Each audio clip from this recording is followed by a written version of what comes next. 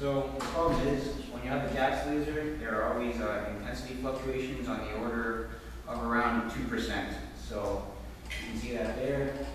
That's data from, that's intensity fluctuations from our titanium sapphire laser in the lab, and you can see it's about 2% over 250 seconds. So obviously this is no good for physics, so we want a way to make that a little bit better.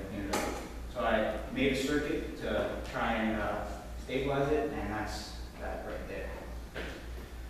So our motivation for this is to obtain better signal to noise in experiments having to do with the measurement of, say, fluorescence or absorption, or really anything that has to do with laser power.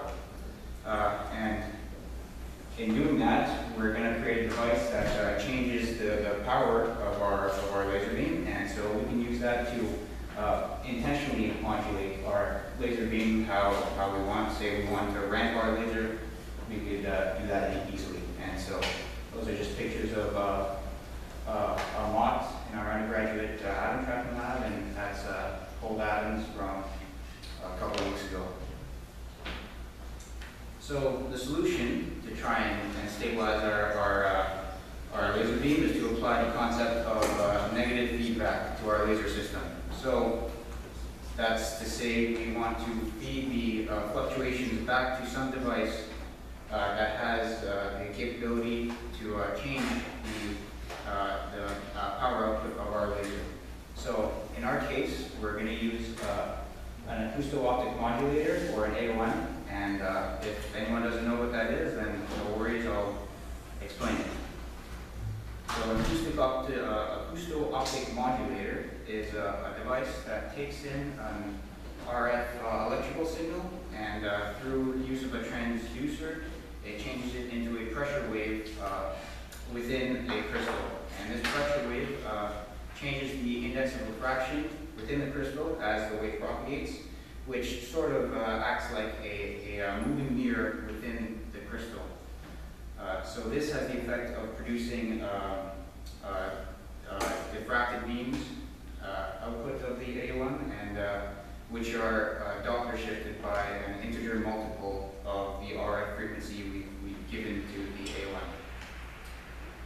And this can be Doppler shifted up or down depending on whether our wave is moving up or moving down. So that's not too useful for me. For me, we use the A1 to alter the intensity of our laser beam, because the output intensity of the diffracted beams can be changed by changing the amplitude of the RF signal which we send to the A1. So the point of this is to modulate the amplitude of the RF signal we feed to it based on the intensity fluctuations we observe in our messy laser beam. So that's achieved by making a circuit, and I made this circuit. This is a block diagram of what happens. So we have we look at our light using a photodiode. So obviously the fluctuations are not going to be perfectly sinusoidal in real life, but it's just easier to describe like this. So we look at our light. It's going to be positive, above zero, and fluctuating. And so we subtract any DC value from our signal, so we're left with an error signal centered around zero. We then amplify and invert the signal with adjustable gain, so we can choose the amount of feedback we want to employ.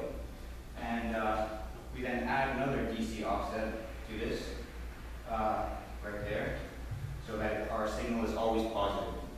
We low-pass filter this, and then this signal is then used as a control voltage to our RF attenuator, which is a device that takes a stable RF signal and modulates or attenuates, makes it smaller depending on the level of our control voltage.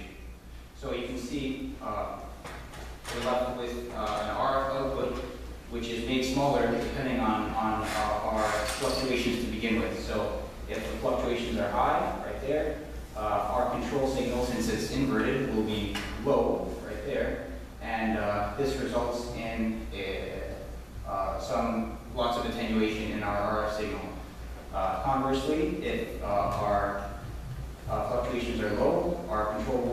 high, and we don't have any attenuation in our RF. So just to illustrate this, this is a trace of what happens with some given control voltage. So I use a sinusoid because it matches the last set of slides. So when the control voltage is high, no attenuation, and when it's low, then we have lots of attenuation. If we wanted to implement this in our experiment, we would basically send our laser beam through an AOM. We block the undiffracted beam because our AOM doesn't do anything to the undiffracted beam. And we send our first order diffracted beam out to our experiment. We look at a small portion of the light, which is cut off using this half wave plate and polarized and beam splitting cube combo, which just acts to as a sort of a beam splitter with adjustable percentages. And we use this signal as our feedback, as our input to our feedback circuit.